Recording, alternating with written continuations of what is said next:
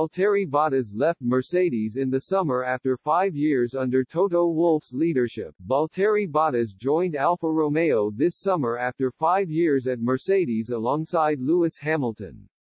And the Finn still harbors dreams of being able to compete for the title despite his move to the Italian outfit. Bottas joined Mercedes from Williams in 2017 after 4 successful years at the British-based outfit. The Nastola-born star improved his form upon his move, winning 3 Grand Prix in his first year at the Silver Arrows, finishing third in the Drivers' Championship. He ultimately enjoyed his best year in 2019, where he won 4 Grand Prix, although he still finished second in the standings to dominant teammate Hamilton. A third-placed finish last season handed Mercedes their 8th consecutive Constructors' Championship after some resistance from Red Bull, yet this year sees him make a move from Mercedes to Alfa Romeo. And despite his title chances dwindling as a result of the move, Bottas still believes he can win the Drivers' Championship for the first time. "I still haven't given up the goal that I have. It's the one day win the championship, so that's always going to be the dream," Bottas said, "but for now, I dream that we can make a good step forward as a team.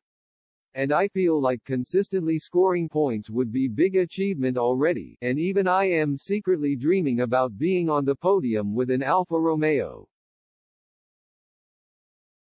I feel like it's going to be exciting because with what I've learned from the regulations, so many things are now restricted on what you can do in each area. Between the teams, the car designs aerodynamically and mechanically, it's not a huge difference you can make. So, I think the whole season is going to be hopefully much closer. We're going to see different drivers on the podium, different orders in the top 10, small teams as well will have great opportunities, so, I think as a whole season, we're looking at something quite exciting. I think it's going to be good to watch and good to drive." The Finn will be partnered by Guan Yu Zhou, who is making his debut in Formula One after a good spell in F2 last season. He is set to become the first Chinese full-time driver in F1 since the inception of the sport. Alfa Romeo came 9th in the Constructors' Championship last season with Kimi Raikkonen and Antonio Giovinazzi as their driver lineup, and with a driver of Bottas' pedigree taking a key role, they could look to make the top 6 this year.